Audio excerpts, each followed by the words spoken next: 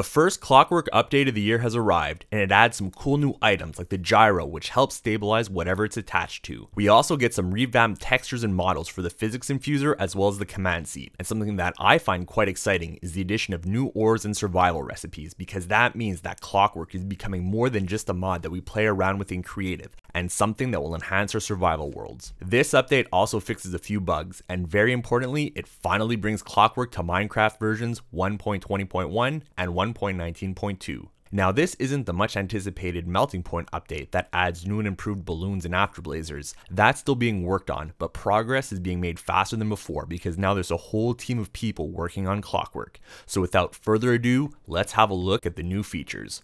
So if we go into our creative menu, we can see that they added the altitude meter, and they added a pretty good ponder to it. So let's go have a look.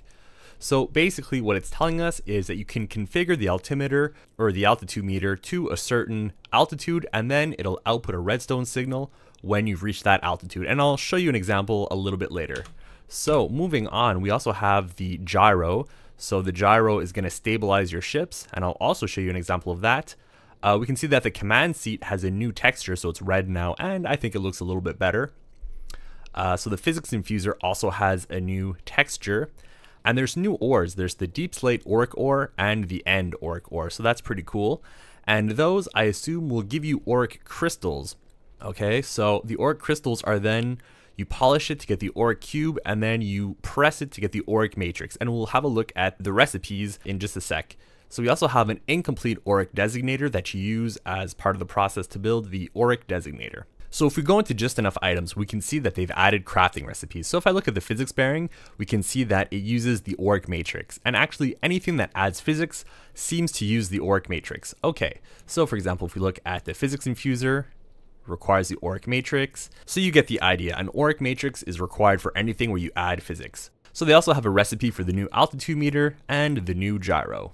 Alright, so let's have a look at the items. So we have the physics infuser where the only thing that has changed is the texture. Here's the new altitude meter. So if I right click on it, I have this UI, and basically what this means is that I select the height where I want it to send out a signal. So I'm going to scroll this down all the way to 0, or even we can go below 0, and it'll output a redstone signal. So if I put this all the way higher than we are now, for example, the light's going to turn off because it is no longer outputting a redstone signal. Alright, so here are the two new ores. We have the deep slate and the end versions. So I'm just going to mine this, just show you how it works. And oh. Okay, so you got to be clever because they can escape. So the second you touch or start mining one of these ores, it's going to start floating up. It's going to turn into a physics object and rise up. But you see, if I attach a block to it, it's going to make it too heavy and it's going to fall down. So if I break this, well, then the piece of ore is going to start flying back up. Oh yeah, see, that was a bad idea. If I attach a piece of ore to it, it's not gonna bring it back down. It's gonna keep going up. So if I place it, for example, it's gonna stay. But if I so much as jump on it, it's gonna start rising up. So maybe that's a little dangerous in survival. If you're standing on ore and you start digging, you're gonna go up and you can fall down and die. So how do you mine these? Well, you just put a block over it, and then that's gonna stop it from flying up. So just make sure that there's something above it when you start mining. And that's weird, it didn't seem to drop anything, so maybe you have to put this through some sort of contraption, or maybe it's just not, maybe the drops are just not implemented yet. So if I go here and I look for, that's interesting, here it is, the auric crystal. So probably it's just not implemented yet. So anyways, now you'll know when you find this in your world, you got to make sure that you have something above it, or else it's going to fly away. Okay, so now this is probably the coolest part of this update. It's the gyro. So how does this thing work? Well, first of all, you have to power it. So I've got a creative motor right here, and if you right click it, it opens up a UI, and there's the Z axis, there's the X axis. Basically, you select how you want it to stabilize your ship. So I have a ship that I've set this up on, and I'll show you in just a minute, but this is the UI for the gyro. Alright, so here's the new command seat. Nothing has changed, I don't think, except for the texture, so it looks a lot better, I find. And then these are just the new items. So you have the auric cube, the auric matrix, the incomplete auric designator, the auric designator, and the auric crystal. So you polish an auric crystal to get an auric cube. and then you press it to get an auric matrix, which you then use in your recipes. Oh, and another thing is that they changed how the gravitron works. So now you'll see I have the gravitron and there's 4 modes to it. So there's grab, there's assemble, there's grab-semble, and there's disassemble. Okay, cool. So grab is how the gravitron always worked. It's just you grab something and you can move it around. But what's cool is now you can disassemble. So all you do is you just right click and it'll disassemble. It'll align to the grid as closely as it can. So you just right click and it's gonna just snap to the grid and it's gonna disassemble.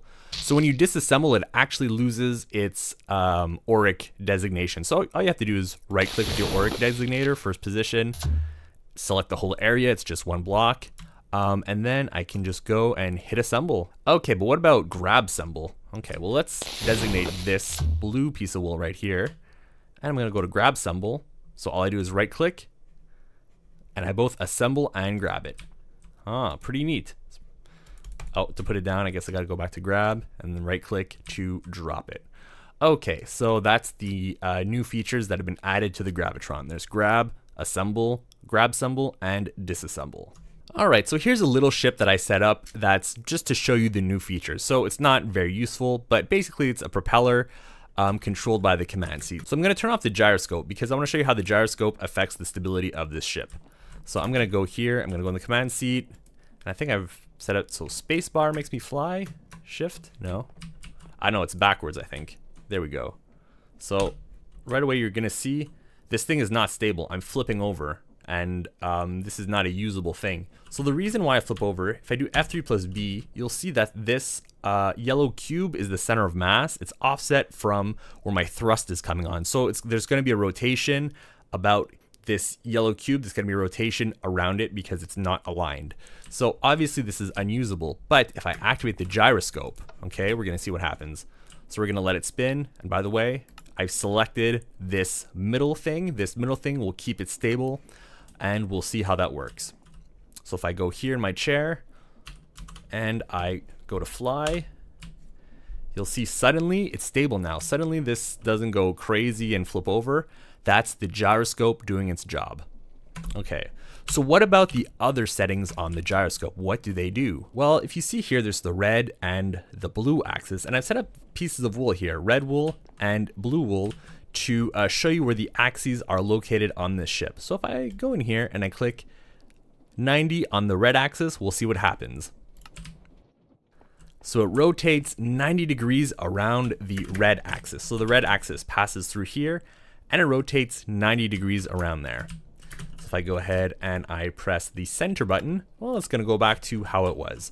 So a real life gyro does not behave like this. A real life gyroscope, it only resists rotation. So what this one is doing is it's actually, I guess, forcing stability around an axis. It will move you to that axis. So it's not exactly realistic, but it gives you a lot of stability. It makes it simpler to design a stable ship. So the same thing, I can do the blue axis. I'll click on 90 and it'll rotate around that blue point. That was a little weird. That didn't exactly behave as I expected, but it did rotate around the blue axis, but it tipped over. Yeah, no, it tipped over. It's supposed to rotate this way. It was just a bit more aggressive than I was expecting. Okay, so let's try that again. Red. It's rotating about the red axis. And then we see it rotates around the blue axis. So it actually maintained its rotation around the red, so you can combine rotations this way. And if I go here and I just press in the center, well, it's gonna go back. So that's pretty neat. That's how the gyro works. So let's look at these altitude meters in action. So here I've set up a bunch of altitude meters. I've set this one's height to 60, this one's to 70, and I've done that all the way up to 100. So right now the ground level is 56. So if I get up here and I start going up, we'll see these start to light up pretty quickly. So you see as I rise up, the altitude meters will light up.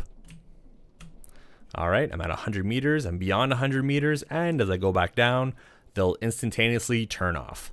Alright, so these are the features that have been added to the latest update of Clockwork. I hope that you found this video helpful, and if you'd like to support me, then please consider subscribing and activating notifications. Thank you for watching.